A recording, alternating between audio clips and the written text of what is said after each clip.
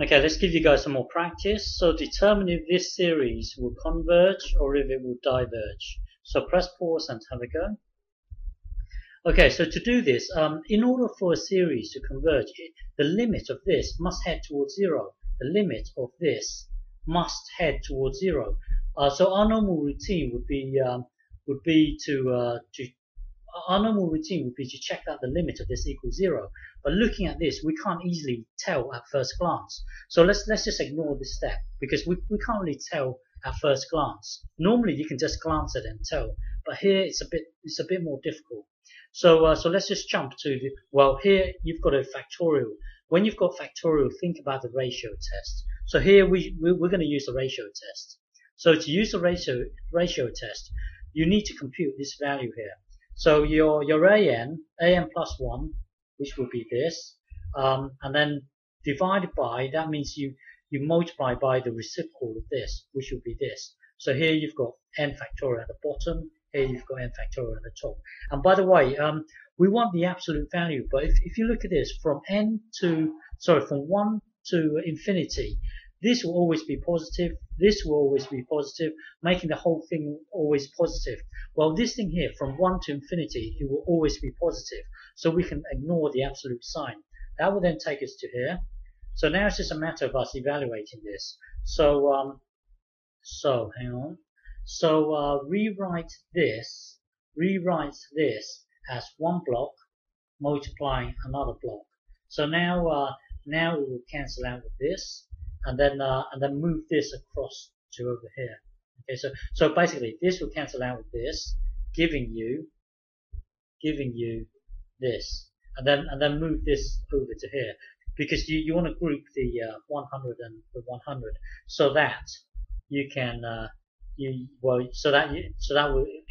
will allow you to write it like this, and then well, this stays the same. So now it really boils down to one block multiplying another block. Well, the limit of this as n heads towards infinity is 0. But then what is this? Well, we need to know the limit of this as n heads towards infinity. This is fixed, but everything else moves.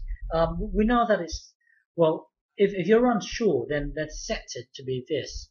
We're trying to find the limit of this as n heads towards infinity. So let this thing here be y. So let it be y, and then hang on, and then natural log both sides. So this 100 will come down here. That will then give you this natural log of this thing. So now you've got one thing multiplying with another thing. So as n heads towards infinity, this thing here this thing here will head towards 1. Natural log of 1 will be 0. 0 times 100, it will be 0. So here everything's legitimate. Everything's legitimate. Nothing breaks down. So this whole thing here equals 0. So natural log of y equals 0. So e equally to both sides. So e this side, that will then give you this. So these two in a way cancel out, giving you y, and then this will be 1.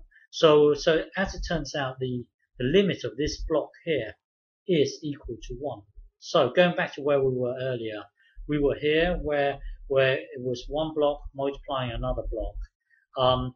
This thing here turns out to be 0. This thing here turns out to be 1. So 1 times 0, it will be 0. So this thing here is 1. This thing here is 0. So the limit is 0. So going back to the very beginning, we were trying to determine if this series will converge or if it will diverge. We would then use a ratio test. When it comes to the ratio test, we needed to compute this value. Well, this value turns out to be 0. Now remember, when it comes to the ratio test, if this value here is less than 1, then we can immediately conclude that it's going to converge. If it's greater than 1, then we can immediately conclude that it's going to diverge. If it's 1, then it's inconclusive. Or in our case, this value in our case here, this value here turns out to be 0. So 0 is less than 1. So we can conclude the series will converge. So this series will converge. Okay.